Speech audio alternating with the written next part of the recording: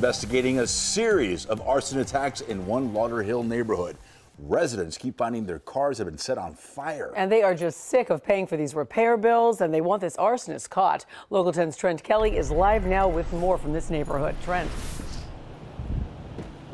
Yeah, Louis, Christie, you know, the damage to most of these cars is certainly repairable, but it's the frequency of these possible arson attacks that has neighbors out here really worried. Follow me and you'll see one of the cars that was hit overnight, these flames charring up the hood and coming dangerously close to the owner's home.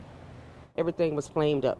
Everybody running around trying to put the fires out. Multiple cars going up in flames overnight, just steps away from Sharia Wilson's Lauderhill home. People was we were all just running around, patting and trying to get the fires out, throwing water, and it was real scary. It all happened overnight as neighbors along Northwest 14th Street were fast asleep.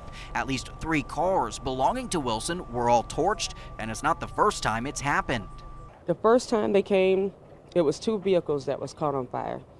And then 5 days later, they came and the backyard of our roof was on fire. Our cameras were here last month after another suspicious car fire erupted on the very same street.